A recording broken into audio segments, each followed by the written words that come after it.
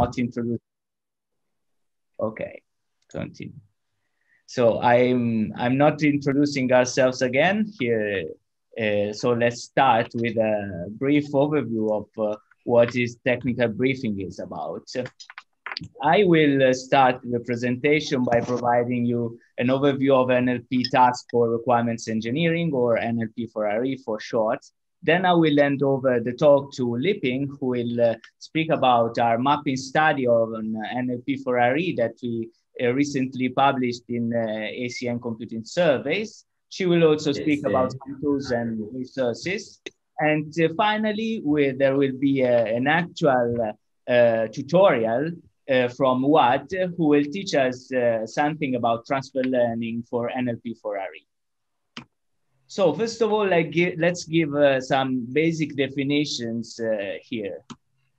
What is natural language processing? We all know what is natural language processing, but here is an intuitive definition. So natural language processing are all technologies enabling extraction and manipulation of information from natural language, intended as English, Italian, Swedish, Spanish, etc. So here, as you know, natural language techniques and application are everywhere, and we're using them every day, sometimes voluntarily, like Google Translate, and sometimes there are applications like all the NLP tools that are behind the different social media that we use that manipulate and use our language, although we are not aware of that, for example, for giving us advertisements and such. And so we use and we have natural language processing techniques in our everyday life, basically. On the other hand, with requirements, we have to deal with requirements in our work life. But what are requirements? Well, there are several definitions out there for requirements, and they are not always in agreement. They look at different aspects of requirements. For example, I'm not going through all the definitions here, but in some cases, a condition of a phenomena of the environment. A requirement is a goal. It can be a particular type of statement or an expression of a need. So overall, there's no agreed intentional definition of what a requirement is. So it is good to give some examples and give an extensional definition then. So here we have a few examples of typical requirements. First example is a user story that is typically used in Agile. The second example is a so-called SHAR requirement, the very typical requirement specification, although it is debatable whether the word specification is appropriate or not. And you can have higher level SHAR requirements, lower level SHAR requirements, or you can have a structured text expressing the needs to be satisfied by the software. In other cases, you have longer structured text, like in the form of use cases. But you can have also other forms. We've seen already also, even in the presentations this morning, some papers working on users' feedback, and in particular on app reviews analysis. App reviews and users' feedback in general, even from Twitter, represent a form of requirement because it contains and includes information about the needs of the actual users. On the other hand, even bug reports are requirements because they specify what needs to be changed in the current software and what are the problems with the current software. And finally, even regulations can be seen as requirements, can be regarded as requirements because, for example, anytime I'm writing down a privacy policy for an app, I have to abide to the GDPR, which is a regulation and is requirements for my app and to which my app should comply. So in this talk, anything that resembles this is a requirement. So anything that reminds something that I've described up to now is considered a requirement. So why are requirements so special? I've mentioned that NLP techniques are used quite frequently in different applications. So why requirements need a special attention and need a technical briefing? Well, first of all, because as you've seen, they are very heterogeneous. We pass from a very structured and formal text, almost close to code, to informal text like the one in the app review. So we need different approaches to deal with that. In addition, for example, requirement specifications use their very restricted vocabulary and a very different vocabulary with respect to common text. By comparing the text of requirements with the one of common text, we've seen that 62% of the words used in requirements do not appear in generic text. So this suggests that NLP tools that are trained on generic text may need to be tailored for requirements. So let's here give an overview of what are the requirement tasks on which NLP can be applied to automate, let's say, and provide some automation for this task. This is a non-exhaustive list. It's just to give you an overview, and then before we go into more technical stuff. So a typical case is requirements classification. Requirements classification is like the name says, I have a large set of requirements and I want to partition them, for example, into different functional categories like user interface, communication, or I may want to do other types of classification, for example, simply distinguishing between what is a requirement and just informative text. This can be useful for several things, but in general, classification can be useful for later retrieval of the requirement and also for apportionment of requirement to specific software modules or models, okay? NLP, of course, can be useful for the classification, the identification of relevant words and associated classification. Directly associated to requirements or classification is users feedback classification and analysis. Here, the task is more distinguishing what is a requirement in the large set of app reviews, for example, what is a requirement and what is just a general opinion or a bug report. This has another function. The function and the utilities could be for refactoring, for example, the software, or for updating in general.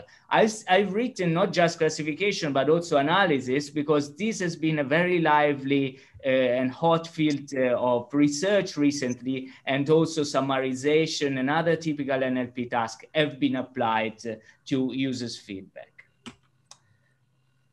Retrieval is another typical task. For example, how does it work? Information retrieval, we all know what information retrieval is by our search in Google. Apply to requirement. For example, looking here at the picture, I may have can switch off the microphone? I have no idea who has the microphone. Okay. And but I imagine I am a software company. I have a lot of existing requirements that are linked to previously developed product. And a new customer comes and wants to express new requirements, and I want to understand, for example, what are the pieces of software that I can reuse. And very frequently, requirements are used as proxy for software similarity, and therefore information retrieval systems can be built that give a new requirement, retrieve old requirements, and in addition allow to retrieve software for reuse.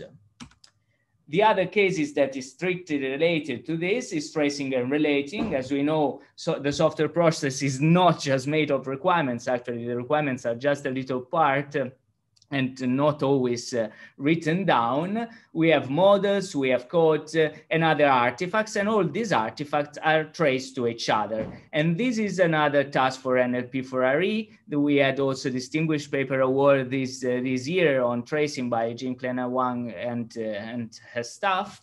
And for tracing and relating, again, the issue is finding relationship between the requirement and the architecture models, the models about the design and the actual code, or lower level requirements or requirements at different degrees of abstraction. The use of tracing or automated tracing, of course, is for refactoring and impact analysis, or also for safety critical product for external assessment.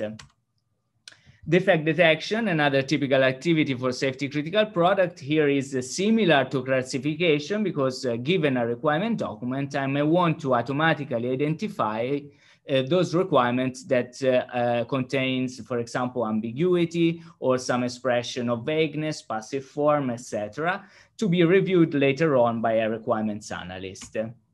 Information extraction. Information extraction is related, for example, to the extraction of relevant terms from a set of requirements. For example, here I have a large set of requirements and I identify glossary terms like train, automatic train supervision, etc. The usage of this type of information extraction technologies is various, in the sense that I can use it in their basic form, for example, for construction of glossaries, but also to support categorization, so classification, the task that I mentioned at the beginning, or for model synthesis, so to identify relevant entities that allow me to generate models from the code. Models from the requirements. Model synthesis is another task that can leverage NLP techniques. For example, here you have two types of model synthesis. In the first case, you may have some early requirements and user stories, and you want to create a higher level model of what is the content of those stories to, for example, for problem scoping. So you extract the entities and extract also the relationship between these elements, and you visualize them. On the other hand, you may have very detailed requirements, possibly belonging to different documents, and you want to generate, for example, a feature model or a more detailed model like a sequence diagram, like here in the picture, because visual models provide a more comprehensive view on requirements, and they can really help in the documentation and also in the analysis and reuse. And finally, another complex task, another composite task that make use of information extraction is regulatory compliance. We have the case in which I have the GDPR, for example, or a set of regulations in general. I want to extract what are the relevant entities that are important for the requirement of my product, and I want to develop the requirement for the actual product. Conversely, I may have a privacy policy for a certain app, and I want to understand whether it is ambiguous or not, or if it abides to the current regulation. So these are all tasks that are suitable for the applications of NLP techniques. You've seen just a snapshot of a subset of the possible tasks, but I think it gives you a general idea. Some observation. Most of the RE problems, most of the tasks that I described could be solved top-down. I could enforce tracing when writing requirements, so I don't need any automated system for finding traces. I could use a constrained natural language to improve quality, so that I don't need to detect defects automatically. I can tag classes in advance, so I don't need any automated means for classification, or I can write a glossary in advance, so I don't need to do the term extraction. I can do everything that has been mentioned manually. Unfortunately, this does not happen because the requirements process is iterative, and I cannot know everything in advance, and therefore I cannot do everything in advance. And that's why we need NLP. We need NLP also to recover from errors when RE problems are addressed top-down by fallible humans. So we need NLP to support us requirements analysts while we perform with our activities. So now I will hand over the talk to Liping that will speak about techniques, tools, and resources, and will tell you more about our systematic mapping study. Thank you. Thank you, Alessio. I will now share my screen.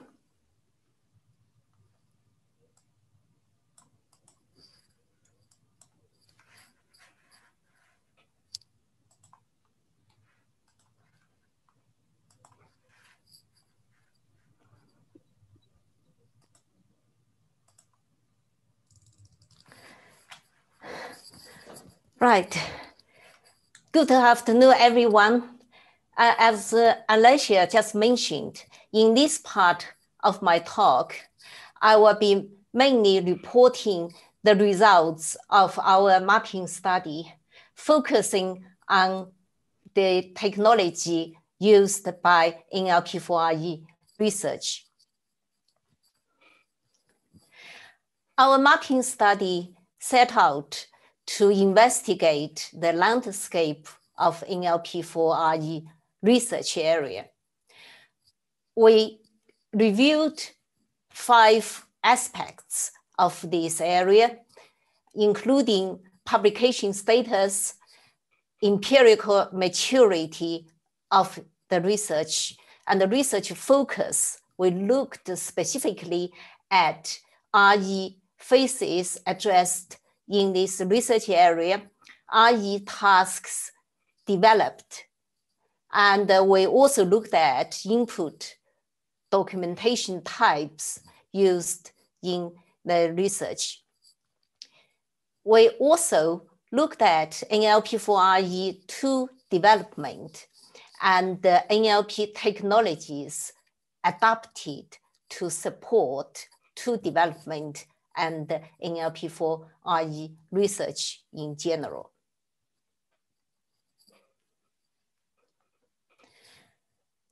To understand the publication status of NLP4RE research, we reviewed a total of 404 relevant papers.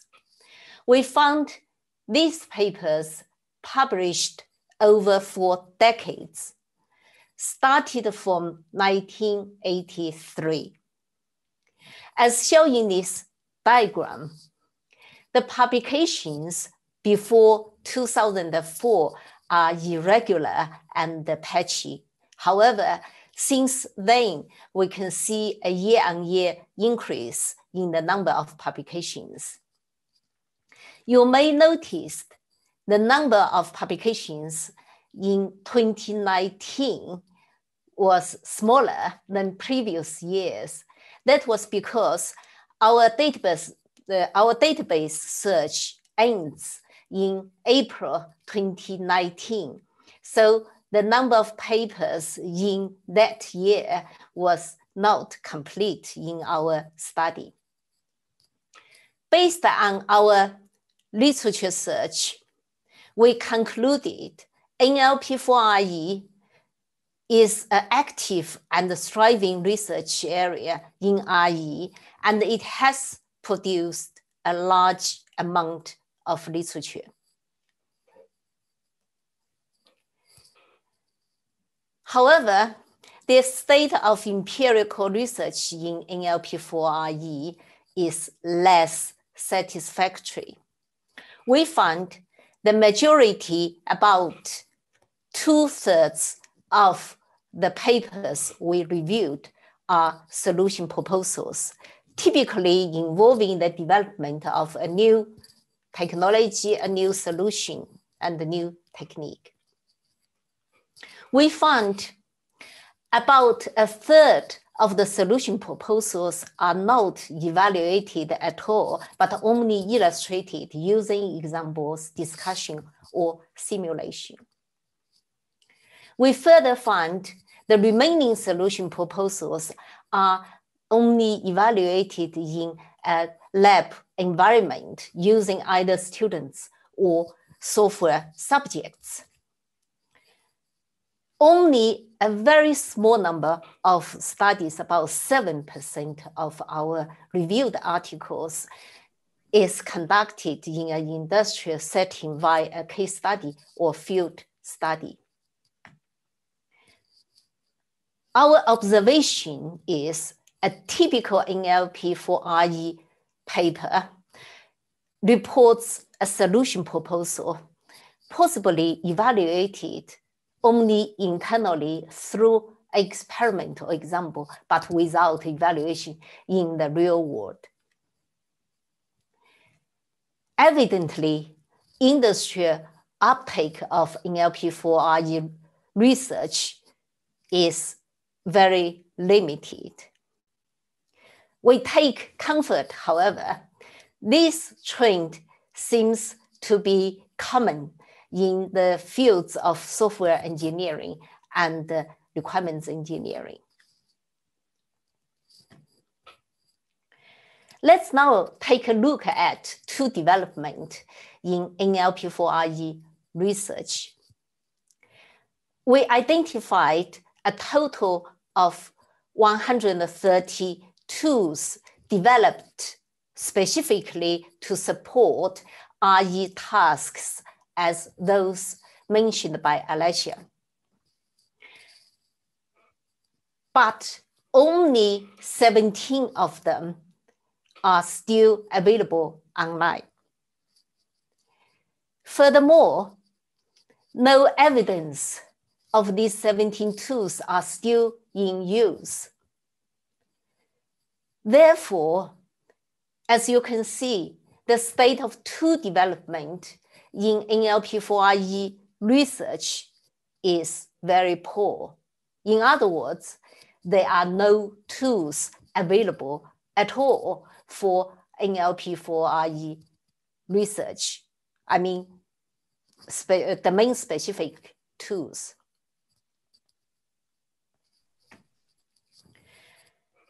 Without NLP for RE tools, NLP for RE researchers have to solely rely on general purpose NLP technologies to solve RE specific tasks.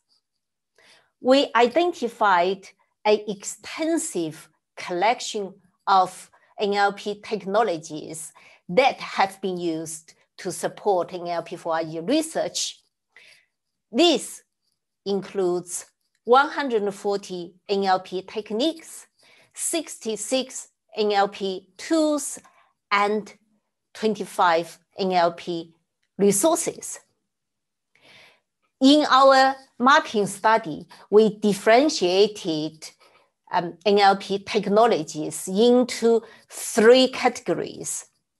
What we mean by NLP techniques are those that support basic NLP tasks such as part speech, tagging, parsing, or tokenization. What we mean by NLP tools are software systems or libraries for supporting NLP pipeline operations. NLP resources are linguistic data sources for training or testing NLP tools, and we further classify them into 2 categories, and they are lexical resources such as WordNet, WebNet, and annotated corpora or data sets such as British National Corpus and Brown Corpus. Of the 140 NLP techniques we identified, only 32 of them have been used more frequently. What we mean by frequent use is they have been used at least 10 times. Among these 32 techniques, as shown in this diagram, vast majority are what we call word or syntactic-based techniques. That means they process lexical or syntactic of the language. We noted baseline techniques such as pause tagging and tokenization and the syntactic parsing are most in use, and there are only very few semantic techniques. And in this diagram, the 3 techniques that are marked purple are the semantic techniques.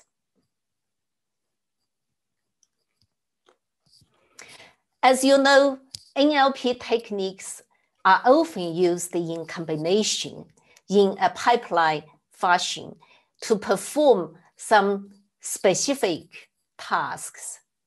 There are many different NLP pipelines for processing requirements tags, but a typical one may be depicted in this diagram. That is, a input text will undergo a transformation of tokenization, post-tagging, dependency parsing, lemmatization, and stop word removal. And then this transformation will produce different information on the input text. As just mentioned, we have identified 66 NLP tools. Of them, only 1 in 5 in frequent use, as shown in this diagram. The top 5 most used tools are well-known NLP tools. They are Stanford Core NLP, GATE, NLTK, Open NLP, and Wiki.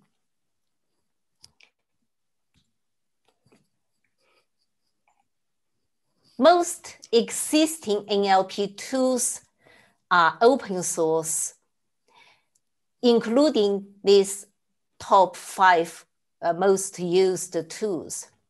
And I'm listing them here, but I'm not going to go through all of them. And I just want to say, none of these tools is new. They are all developed in the late 90s, such as Stanford Core NLP has been around for a long time. And some of them probably developed in the early 2000.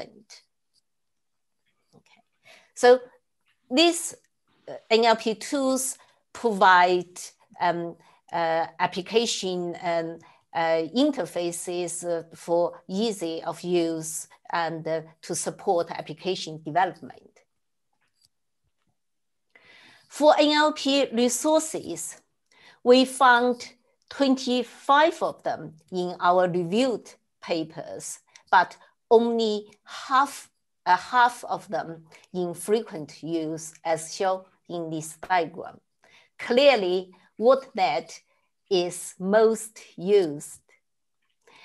And then we also noticed there are only 2 RE specific data sets, which are MODIS and CM1. And clearly from this list of frequently used NLP resources, we can see a lack of RE specific data sets. I'd like to point out our mapping study has omitted many important NLP resources related to RE due to our exclusion of short papers in our review. And such short papers tend to report data sets. Okay. Nonetheless, the available of RE-related resources is still scarce. Here, I gave a few of RE-related resources, and at the top we know PROMIS repository, which is a very famous one, and it was created by Said and Menzies from University of Antalya in 2005, and it contains 20 publicly available data sets, including MODIS and CM1. And the pure data set created by our own Alessio in 2017 contains 79 publicly available requirements documents collected from the internet. And the user stories created by Fabiano Dabius in 2018, which contains 22 data sets, and each data set has 50 plus requirements. FNRE, created by our own Waad in 2018, which contains a data set of requirements annotated with FrameNet semantic elements. Finally, UP reviews have a lot of data sets, including 13 annotated one reported in this paper given here. And we also found mobile app market.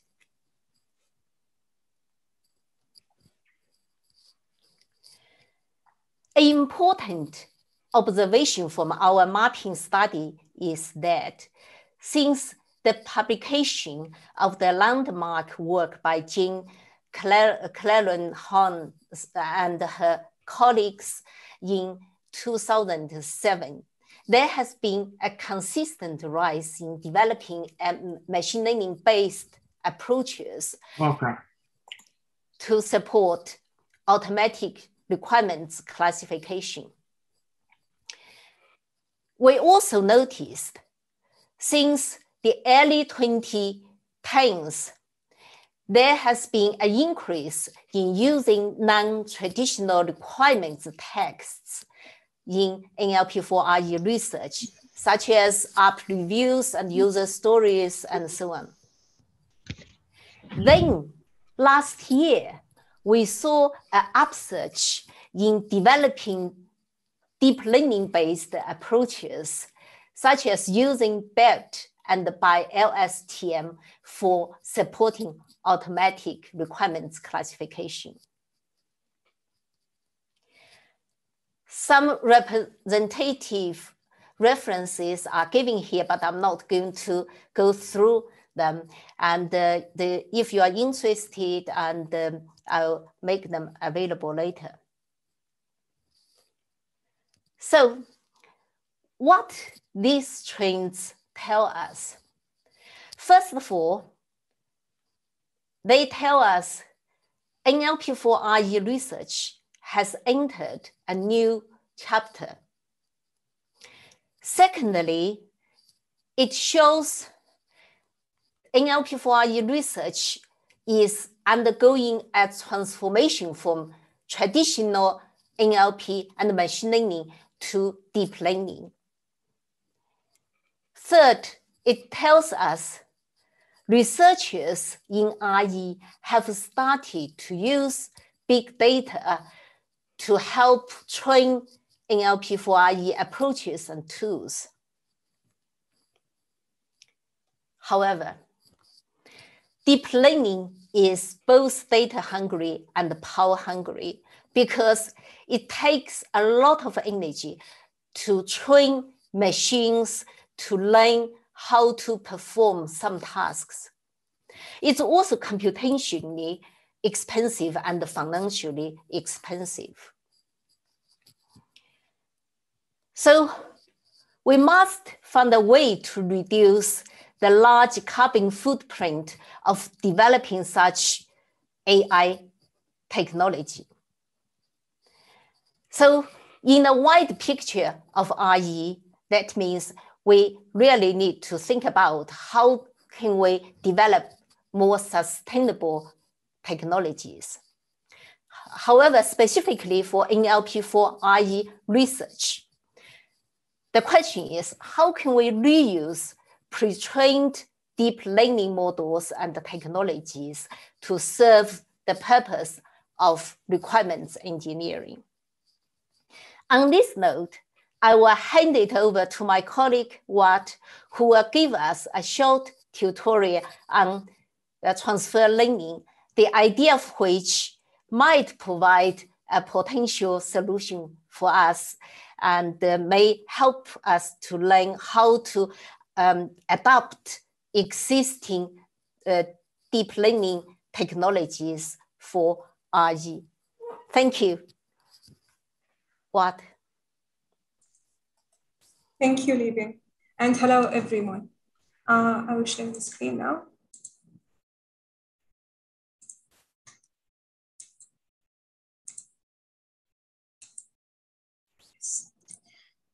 So in this part of the technical briefing, I will give a short introduction into the basics of transfer learning and the use of language model in natural language processing. Then I will go through a friendly tutorial in how to use for the first time one of the recent and most promising language model, namely BERT. As a human, we have the ability to transfer knowledge across tasks. So what we acquire as a knowledge while learning one task, we can utilize it in the same way to solve a related task. And the more related the task, it is easier for us to cross-utilize our knowledge. So let's take, for example, if we have someone knows maths and statistics and has a good programming skills, she will be able to build machine learning models. So we don't need to learn things from scratch. All we need is to learn new aspects or topics, and that's based on our past knowledge.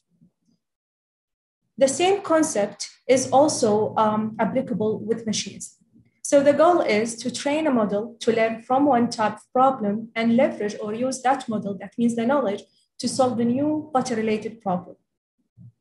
So let's take, for example, if we have a model or a learning system which has been trained to recognize different types of small cars, the same model can be reused to recognize trucks, for example. With this feature of transferring or reusing existing or pre-trained models, we are not only saving time from building models from scratch, but also we don't need anymore to collect or label large data sets as we used to do before.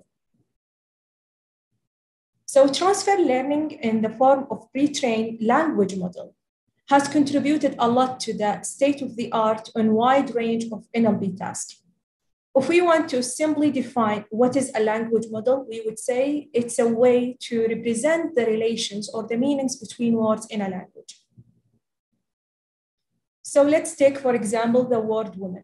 If we want to consult our language model, let's say it's X, and then we ask what are the related word or most likely related word to the given target word woman, it will retrieve a list of words with a similarity score that indicate word relatedness. So it will retrieve queen, princess, daughter, and mother. Now this is helpful for many NLP downstream tasks such as question answering system, machine translation, and more. There are many types of language models. The idea of language model is not recent. So one of the most recent techniques to build language models is with the use of deep learning techniques, as known as neural language model or contextual embedding. This type of language model has been designed to overcome the context ambiguity and language variation. So, for example, if we have the word bank, it will have a different numerical representation as it is a bank in a river or a bank account. One example of this type of language model is BERT, which is a transformer-based model. So BERT is a pre-trained language model which is originally initiated by Google AI to enhance the user experience while searching, while using Google search engine. There is two papers describe the architecture of BERT model. I will skip this part and go to the tutorial section to explain how we can use BERT. However, the first part of this is the attention is all you need to describe the attention architecture or the transformers architecture needed to build the BERT model and the details of BERT model in this paper.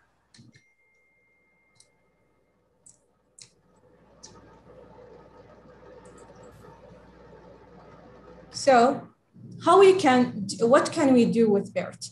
Well, we can use the BERT model as it is. That means we can use the pre-trained BERT model, or we can fine-tune or update the weights in the BERT model to our domain-specific data set. And then we can feed this model or the weights in that model into a new classifier or extract the features and train a new supervised machine learning classifier.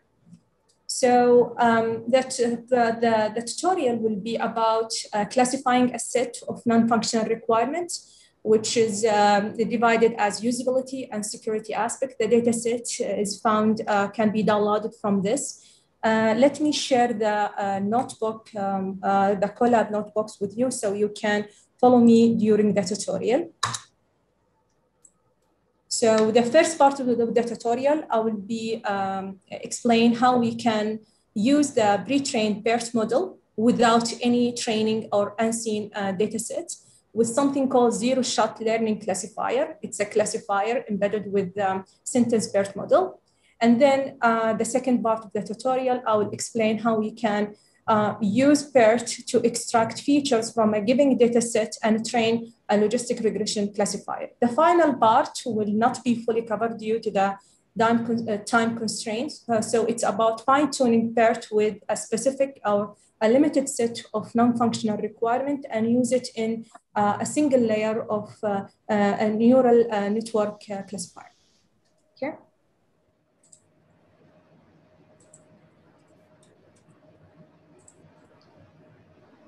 So starting with the first part, which is the zero-shot classifier, we start by installing the Hugging Face transformer. It's a package provided by Hugging Face.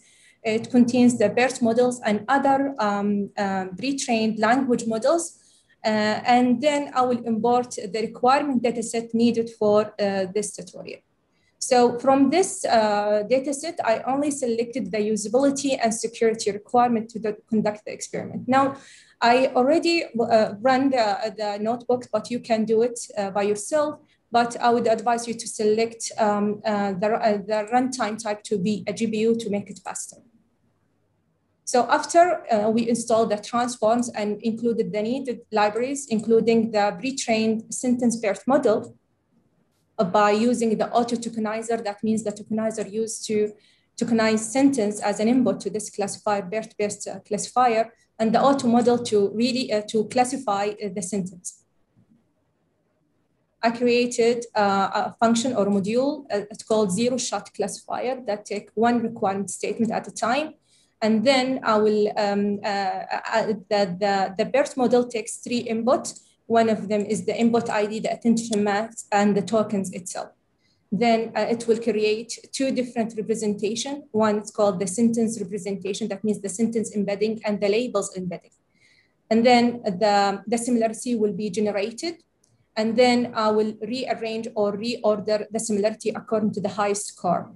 As you can see from the output here, if we have this requirement, let's say, if the projected data must be readable on whatsoever until the end of the sentence, it's classified this mostly as a usability requirement, not as a security requirement. And if we see that, we will check the scores here.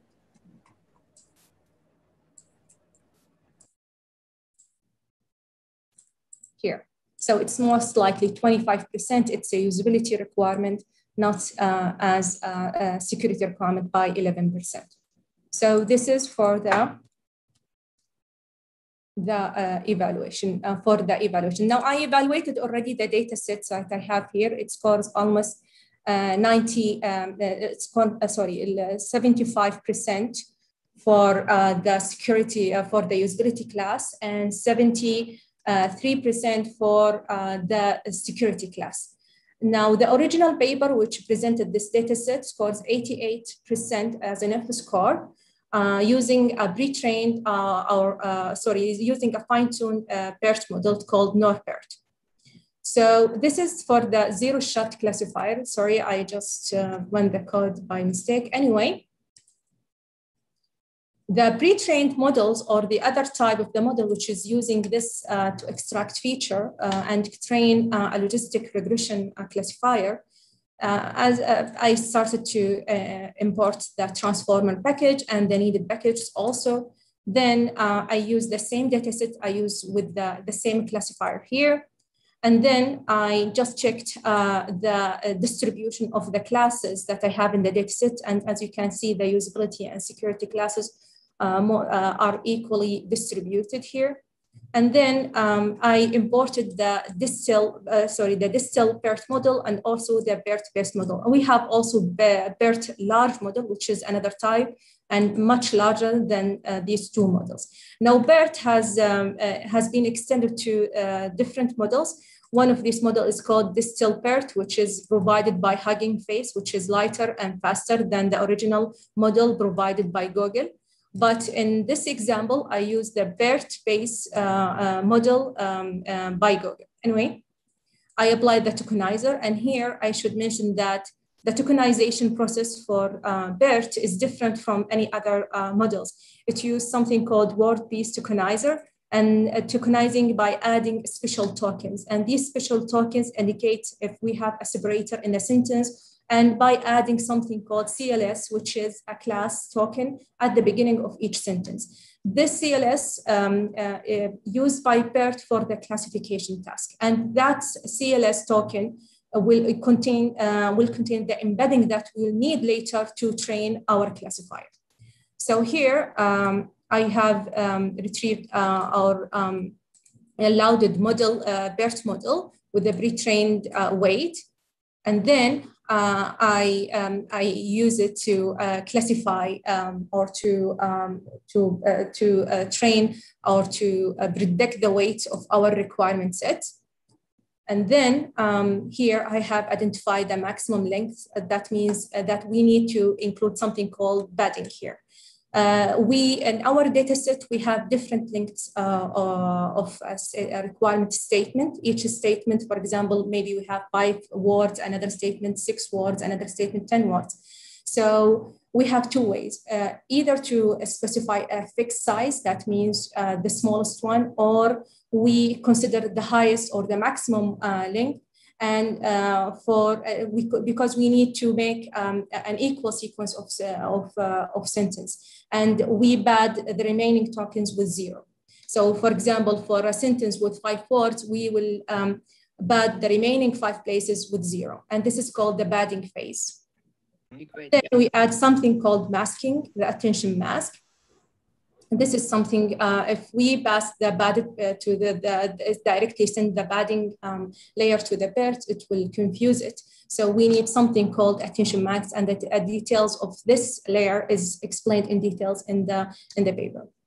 And then, as I said, the tokens, after it's tokenized, after it's trained and tokenized, I will take only the first tokens of each sentence, which is the CLS.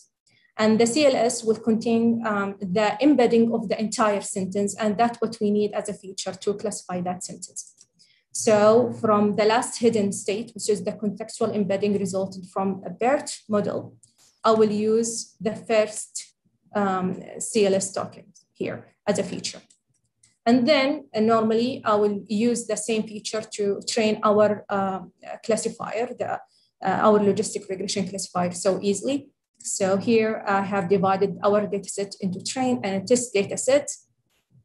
And then I look for the optimal C parameters, and then I apply this with the logistic regression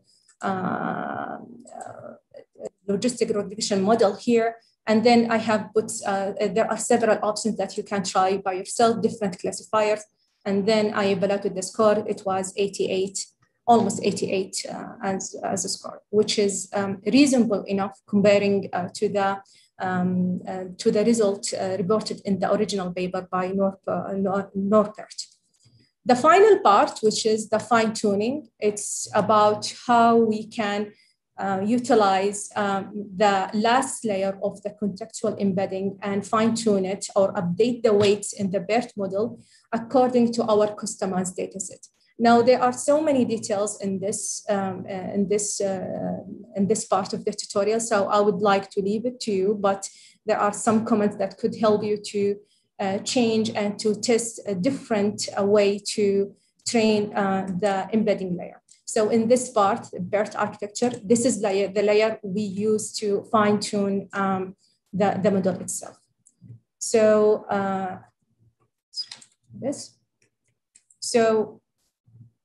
language model really assists to identify contextual information, and this is really helpful for NLP Ferrari task. It could help to classify requirement on the fly by defining undefined labels, and also to help auto-complete requirements during, for example, requirement collection phase, or enabling the reusability of requirements from large resource base. However, using the pre-trained model directly without fine-tuning might not bring the best results. So fine-tuning is highly encouraged. And I would like to refer to this resource. By he developed a fine-tuned BERT model last year, and the paper was presented in RE conference last year. He has done really good experiments in how to fine-tune a BERT model to classify function and non-functional requirements. However, there is an issue with the use of language model, and this is related to the ethical use of such pre-trained model. Yes, they are large. Yes, they could help to identify meaning and context, but they were trained on unfiltered and observed text or data set. So there are some bias that might be encountered in this language model that need to be carefully detected. That's it. Thank you so much. Now I will leave the conclusion with Alessio.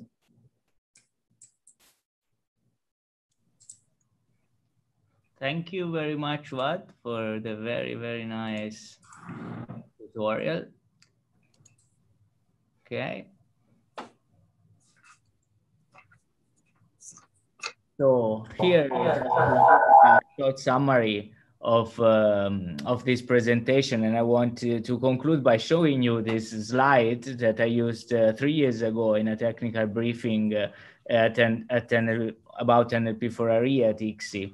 So here I tried to make a picture of the progress of the resolution of NLP for Ferrari task. And as you can see, I tried to partition between mostly solved, making good progress is still very hard. At that time, nothing was mostly solved. There were some tasks making good progress, and still very hard task was tracing, model synthesis, and regulatory compliance. I made this exercise also this year, reflecting on our mapping study and the recent publication at RE at ICSE. As you can see, nothing has been fully solved in a way that can be used in industry in a large, let's say, that can have a large use in industry. But there are several tasks that are making good progress, and especially in the field of classification and feedback analysis, also thanks to the several data sets that came in the last years, and also thanks to the transfer learning technologies that Waad just presented. Still, there are tasks that are very hard, and the overall scenario is slowly changing somehow.